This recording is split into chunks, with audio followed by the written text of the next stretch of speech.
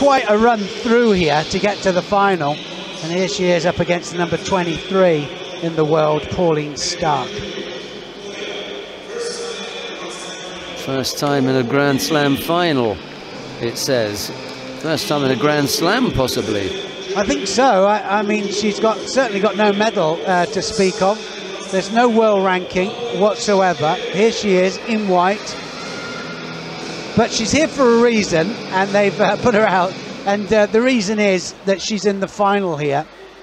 And she's beaten class opposition. A couple of years out, possibly a long-term injury from 2019 after the Junior World Championships in Marrakesh, where she lost in the bronze medal match to her team. But it didn't have a landing. I don't think it was nowhere generous. Near the 90 degrees. So on 2 occasions she's gone up against Eteri Lipatiliani. Oh, there it was. Okay, squeezes one out.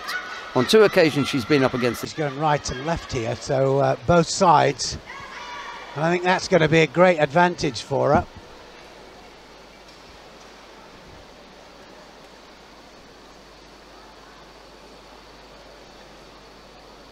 Still only 19. Centre of balance here, but then just suddenly pops the attack in. And certainly Starke. She's a bit defensive here. Yeah, though. she's too defensive. Starke, I was going to say.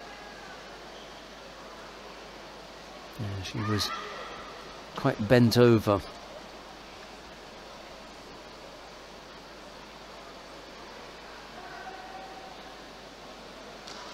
They where they get their warm-up partners.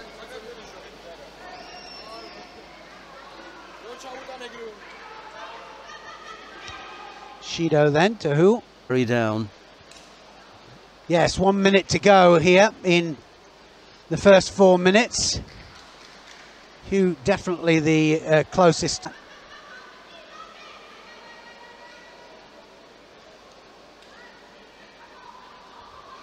Doesn't know what to do with it, does she, Starke? It's just or Grand Prix final.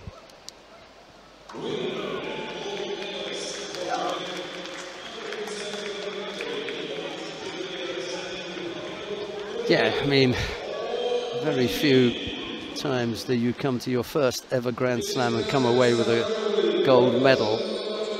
Some of the Japanese can claim that, but most of the time you have to work your way into it. Well, here is a result for Hu Mimi of the Republic of Korea.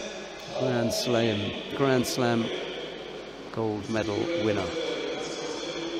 First attempt.